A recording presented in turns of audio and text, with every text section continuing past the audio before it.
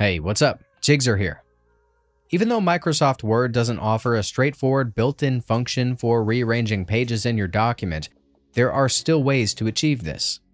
In this video, I will guide you through the most efficient method for changing the order of your pages in Word. Let's go.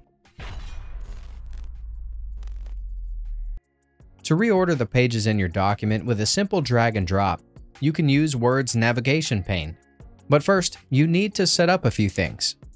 The most important thing for this method to work is that your document has clear headings and subheadings.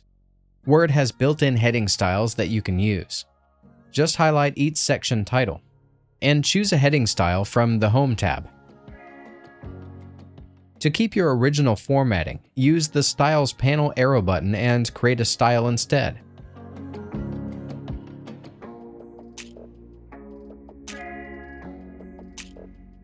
Save your new heading and repeat for all other styles as needed.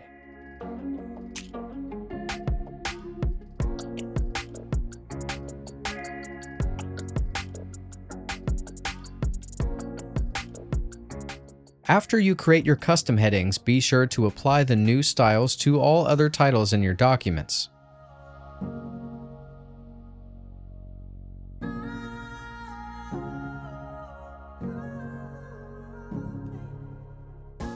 Once all headings are set, navigate to the View tab and find the Navigation pane checkbox in the Show panel.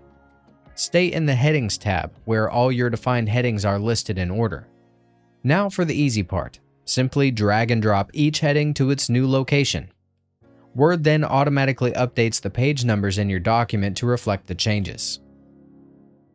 That's it. If I could help you, feel free to give this video a thumbs up and don't forget to subscribe. Leave a comment down below if you have any questions. See you next time. Bye.